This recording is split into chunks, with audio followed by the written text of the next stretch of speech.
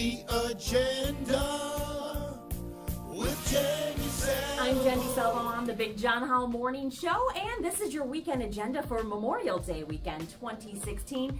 Saturday, going to be a busy day in downtown Chicago with the Memorial Day Parade, shutting down State Street between Lake and Van Buren from about 10:30 a.m. till almost 2 o'clock p.m. It is suggested that you take one of the CTA train lines, a bus line, or one of the Metro lines in order to get into the downtown area. Metro has $8 weekend passes, and actually all children under the age of 11 ride for free with an adult this weekend, up to 3 kids per adult on the Metro. And then over at Soldier Field, the Soldier Field 10-mile race happening, so there will be closures all throughout Museum Campus and on the lakefront path. On Sunday, MB Financial's Bike the Drive going on from 5 a.m. until 11 a.m.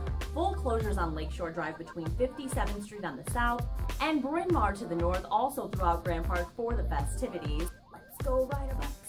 It should be reopened by 11 a.m. The city is pretty judicious about getting Lakeshore Drive cleared off and everything reopened for traffic. In the Lakeview neighborhood, the Belmont Sheffield Music Fest has Sheffield shut down between Belmont and Roscoe. The CTA Blue Line running on one track in both directions between Irving Park and Jefferson Park. Hey, I'm Jen. Is that you, God? Oh, it's Ray Stagich. Do you have a backup plan for these outdoor events?